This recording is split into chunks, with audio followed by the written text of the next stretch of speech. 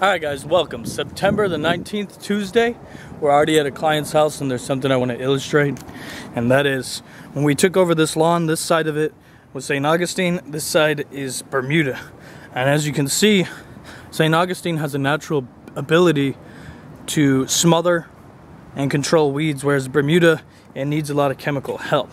So, a lot of times, when people are putting in new grass, I like to recommend St. Augustine because it's less maintenance long term. That's it for now, but I might have some more content coming up later today. Alright guys, this is Anthony. He's the new superstar of CD Evergreen Lawns. Y'all say hi, treat him nice. We got a quick update on the CD Evergreen Street, as I like to call it. We are looking pretty darn green over here.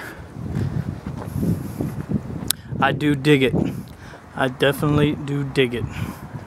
Alright, let's go. Bum bum bum bum bum bum bum bum bum bum bum bum bum. Look at this. Look how green it is, guys. The greenity is a real thing.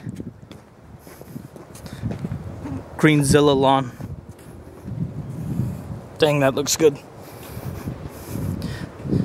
You guys see these lawn stripes over here? That's sick.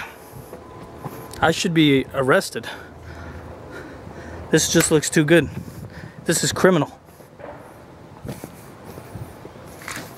And then we have my man, Mr. Bob, over here too.